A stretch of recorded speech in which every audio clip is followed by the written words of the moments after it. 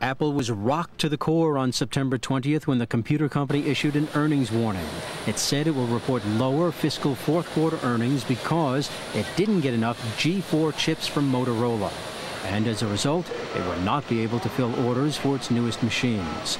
Following the warning, analysts lowered their earnings estimates. The consensus forecast is now 47 cents a share. That's down from the 76 cents previously estimated. We think they might be a little below that. They have guided the street down substantially, and there may be some impact because of Taiwan. So I think we put 44 cents up on the board. But it's really anybody's guess at this point because there are so many variables that are outside of everyone's control.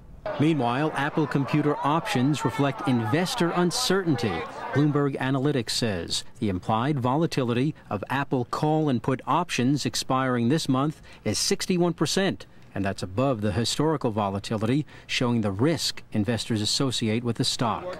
Apple shares fell 12% after the company issued its profit warning.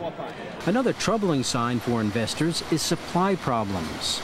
One of the weaknesses is that things are so strong that we have supply problems, like Apple's problems getting components.